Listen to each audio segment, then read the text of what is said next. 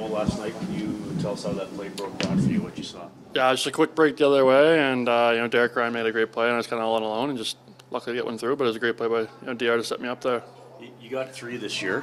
I'm not suggesting you're going to score every second game, though I'm sure you'd like to. But the offense seems to be coming a little bit more. What do you think has changed for you since you first broke into the NHL?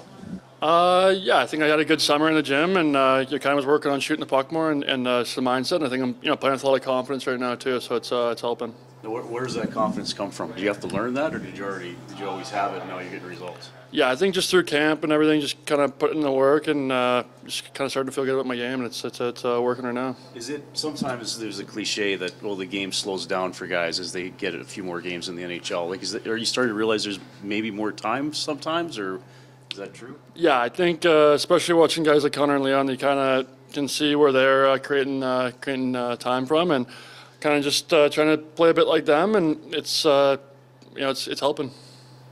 How big was that win last night, especially the way you guys won it, coming from behind against a really, really good Pittsburgh team?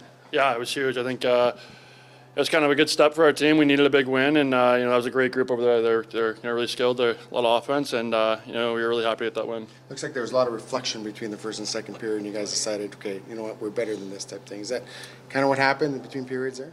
Yeah, I think we have all the skill in the world, but if we're not going to work, then we're not going to be a very good team. And I think second, third periods we kind of started to work, and that turned the game around.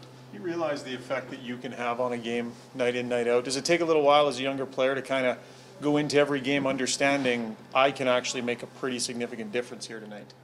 Yeah, I think I kind of try and do my role and work hard and create energy for the group. So it's been going well. So hopefully we can keep going as a group.